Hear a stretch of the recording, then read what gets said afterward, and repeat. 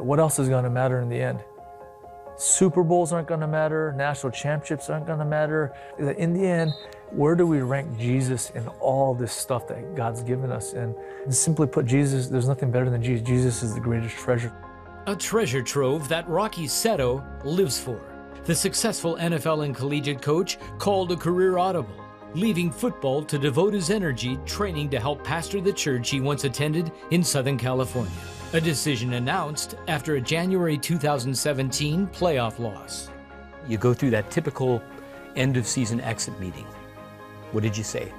Coach Carroll made an announcement to the team that I'd be leaving the Seahawks to go into full-time ministry, and Coach Carroll invited me up and to talk to the team and got to talk about Jesus and about the gospel, the goodness of God, and so I was able to talk about that with the team and then leave on that note. It was incredible. I felt like the Lord prepared me for that moment. In the response?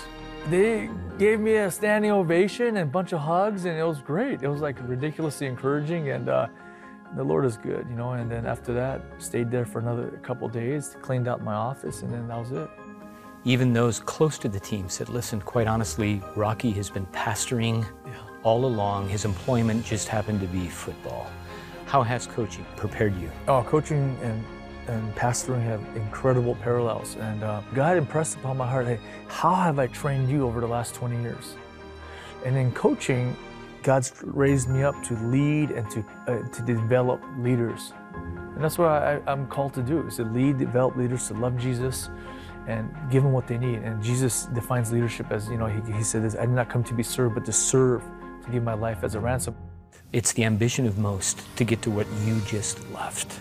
I think this is a big point. It's God who's the one that blessed and opened doors to be coaching at USC, let alone coaching at the Seattle. It was all God. When we know that, you know, we don't hold on to, like, I got to hold on to. The trap is thinking that we're the ones that could make this thing go. God is the one that makes this thing go. So it's always better to be under God's will. What was the turning point for you? I've thought about this maybe extensive for the last 7 years. God, it's a time to go into ministry. I just felt like I was going to be called into ministry. I just didn't know when and where. So Pastor Corey Ishida of Evergreen Baptist of the San Gabriel Valley, the church I grew up in Southern California, called me up and said, hey, I think you're going to be my next senior pastor. For him to make this monumental decision of leaving pro football to enter into the ministry. I mean, he makes decisions based upon what he feels the Lord wants in his life. And that is an invaluable attribute and trait for a pastor. Actually, it's an invaluable trait for anybody who calls upon the name of Jesus. Career change, new opportunity, divine appointment. What do you call it?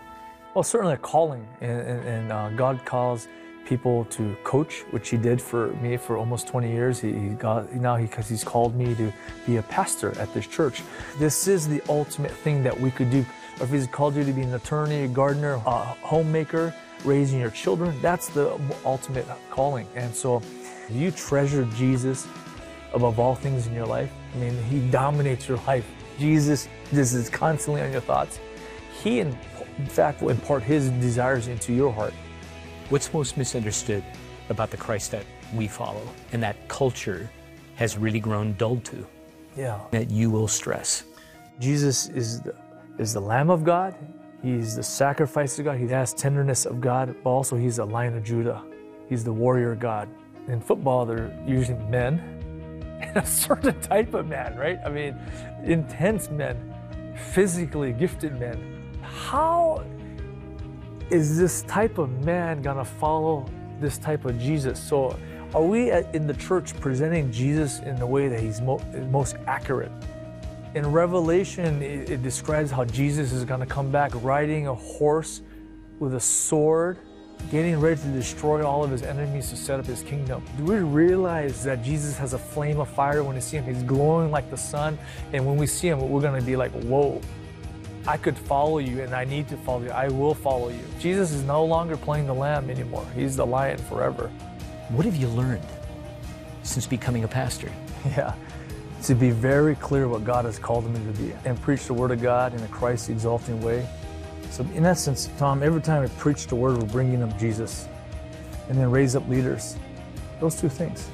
From the pulpit, with the responsibility of a congregation, Does he look any different to you than he did before? Well, I'm gonna steal a line from one of my favorite movies, Chariots of Fire, and Eric Liddell, he goes, when I run, God made me fast, and when I run, I feel his pleasure. And when I teach and preach the Word of God, I feel God's pleasure in a different way that I haven't even felt, even from coaching football, which I love, you know. But when I teach the Word of God, I feel God's pleasure in a whole deeper and different way.